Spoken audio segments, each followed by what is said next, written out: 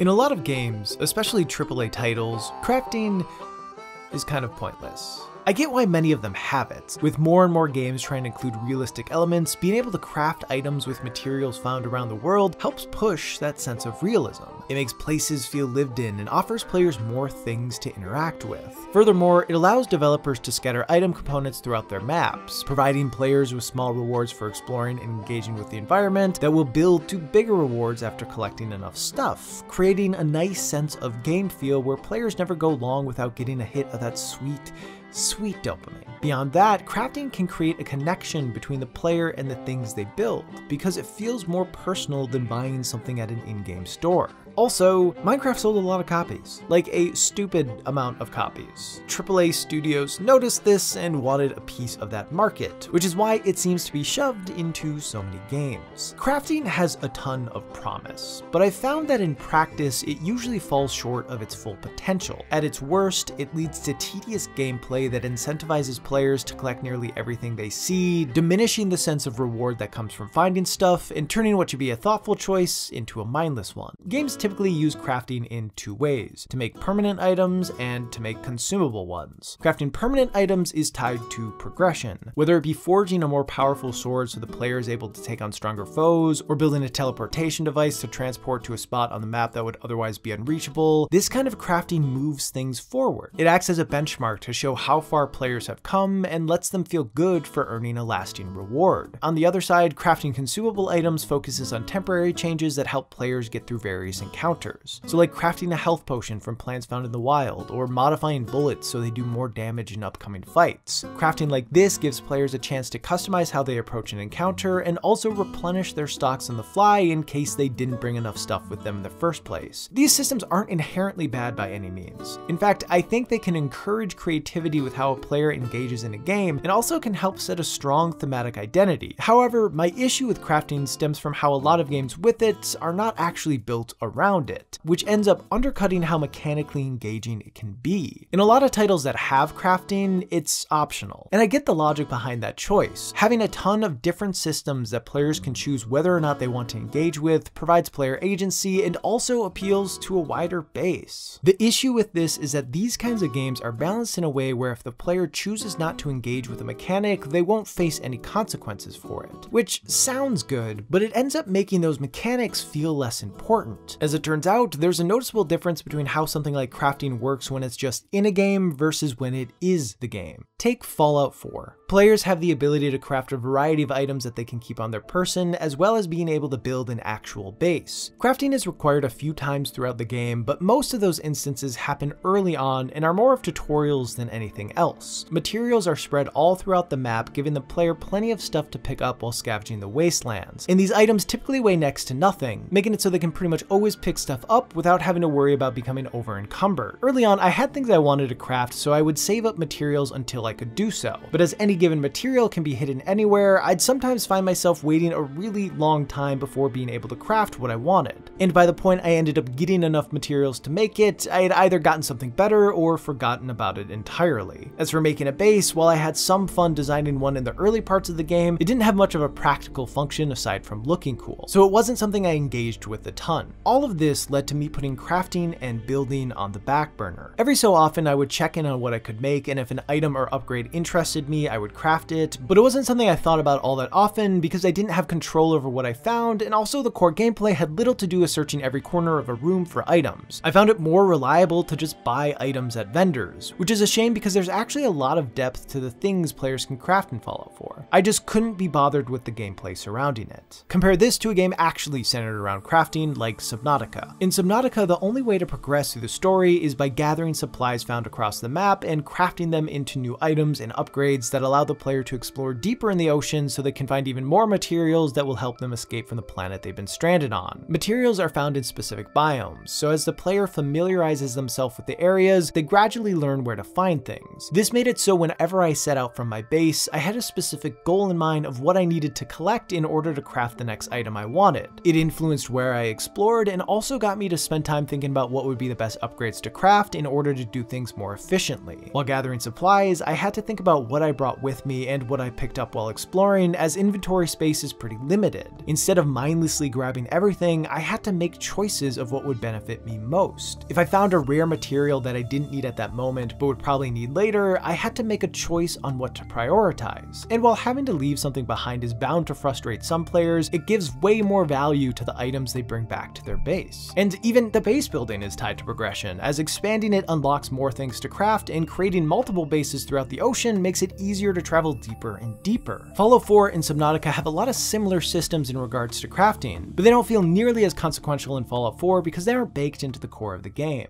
The same thing can be seen with consumable items as well. I've talked a fair bit in the past about my issues with consumables, and most of my problems boil down to how games rarely give me a reason to use them, especially ones that do more than just replenish health or fix a status ailment. As I almost never feel incentivized to use consumable items, I obviously rarely end up crafting them. There are a lot of layers to this problem, but when looking at the crafting side of things, it comes back to how many games don't make players think about what they're picking up and using. While it seems like having a wealth of materials would lead to players crafting and using items more often, in my experience that hasn't been the case. In fact, I actually think the combination of limited inventory space and scarce item drops incentivizes players to use their consumables far more. A series that handles this pretty well is The Last of Us. Focusing on part 2, there are 6 types of materials that players can scavenge, and they can only carry 3 of each. On top of that, the amount of crafted items the player can carry is limited as well, so they can't just endlessly stock up. Each craftable item requires a combination of at least 2 of the primary materials. Some require the same components like health kits and Molotovs, and others just share one, like silencers and trap mines. What I like about this system is that players have to make a choice about what will be most beneficial to them in the immediate future. Would it be best to use the rag and alcohol to make a med kit in case they take a lot of damage, or would it be better to make a Molotov to throw at the enemy to avoid taking damage in the first place? And due to the limited carrying capacity, as players find more materials and craft more items, they're incentivized to use them, because otherwise they'll end up leaving supplies behind.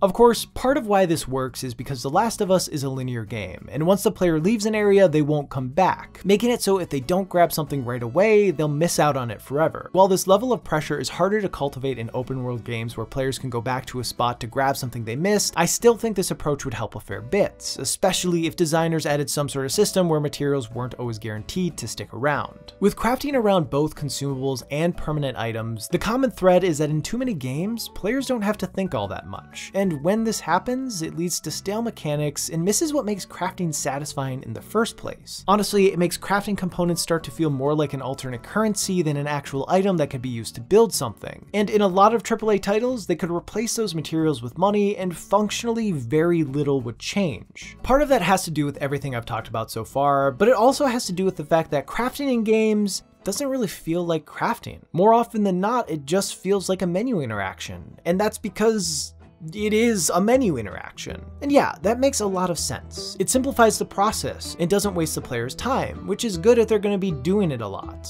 But it's also boring and makes it feel more pointless. Sure, I can craft 100 daggers in Skyrim in like 2 minutes, but is that fun? Does scrolling through a menu and clicking what I want to build give me any sense of satisfaction? No. In Shadow of the Tomb Raider, I can build arrows on the fly with a press of a button and not even have to go into the menus. But does that make crafting feel like anything more than a mild flavor choice so that they didn't need to have an in-game reason for why arrows are scattered all across the map, even though they do that with every other type of ammo? Not even a little. The actual act of crafting, even in games that have pretty good crafting systems, rarely has much to it. So many titles aim to make crafting as unobtrusive as possible. Personally, and I know I may lose some of you here, if a game has crafting in it, I want it to be a bit obtrusive. I want it to feel like I'm actually crafting something. The time it takes to make stuff helps it feel more rewarding. While the animations in titles like The Last of Us Part 2 and Red Dead Redemption 2 certainly border on excessive, both were extremely effective in creating an almost tactile connection between me and whatever Arthur, Ellie, or Abby was working on. The time it takes to skin a bear or modify a rifle makes the output of those actions feel more important. I actually wish these two took it a step further and tied some sort of gameplay to it, like in Dragon Quest XI or Spiritfarer. These systems certainly take more time, but they highlight the importance of every item the player crafts, and they also act as a meditative activity to engage in between adventures. Also, in Dragon Quest XI's case, depending on how well the player does at the crafting minigame, the quality of the item can go up, giving a small set of stakes that reward skilled players. Ultimately, I just want to feel like I'm crafting something, and these sorts of things can go go a long way.